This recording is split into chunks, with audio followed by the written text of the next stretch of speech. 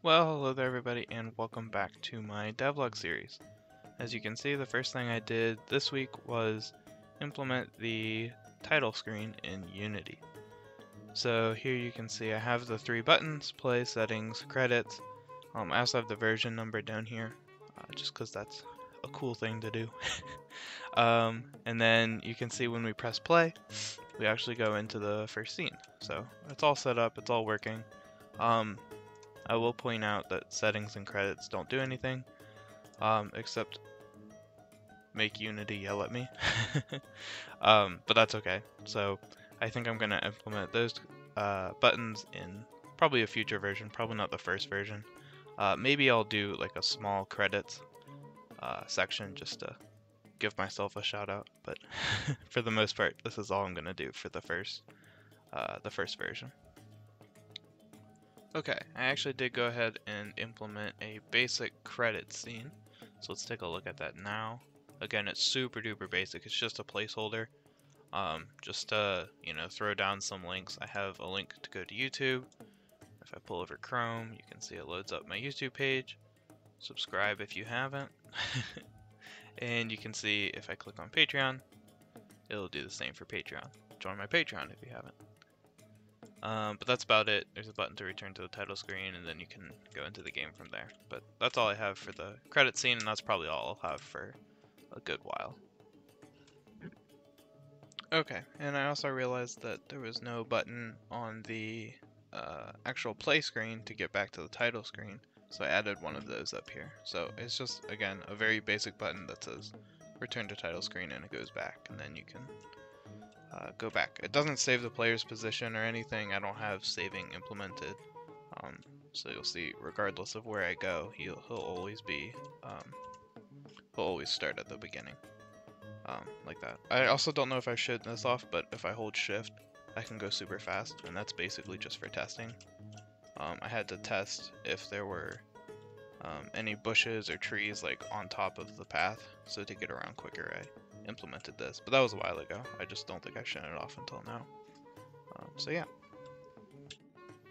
Okay, so you probably notice a pretty big difference with the change that I just made. I actually added shadows to all of the scenery. So I think that makes it a lot more cohesive in a way. I think the scenery definitely looks like it belongs in the world a little bit more. I'll probably also add a shadow to the character's feet, like just a little circular drop shadow, kind of like I have with the bushes.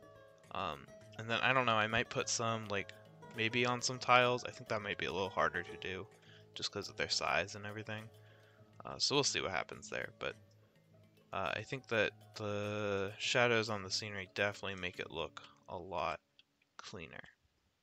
Okay, so here's a time lapse of the wolf sprite that I made. I had a little bit of difficulties, and you'll see this towards the end of the time lapse, with dealing with the size of the wolf. At first, he was like pretty big, like bigger than the bear even, and I realized that, and then I made kind of a smaller version. So you'll see that towards the end.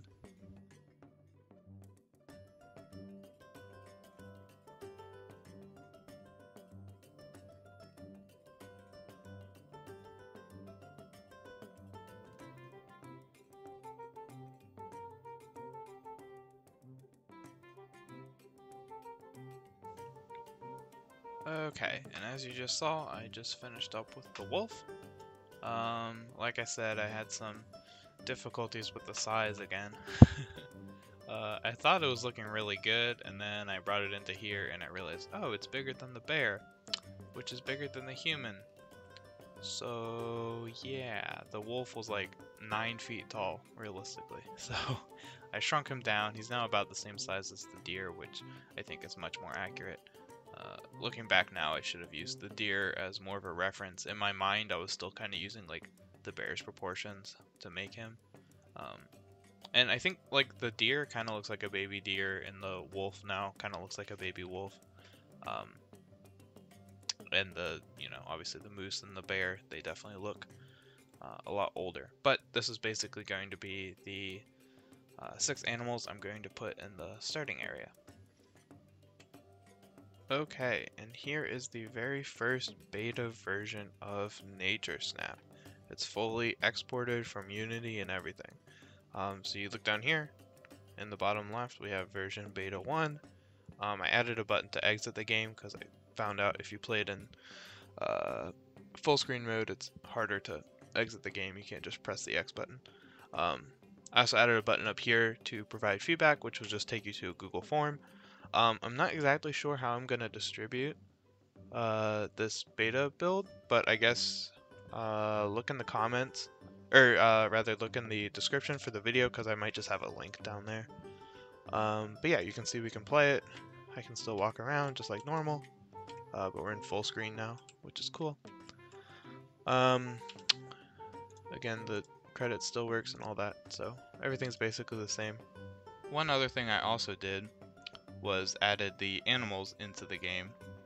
So they're scattered around the first area, but I'm not going to show them off here because I don't want to kind of spoil it for the beta build. So if you want to kind of try and find the animals, kind of like a scavenger hunt, then check the description below because there will be a link to the beta build down there. Other than that, that's about it. Thanks for watching. Don't forget to like, comment, and subscribe, and I'll see you next time.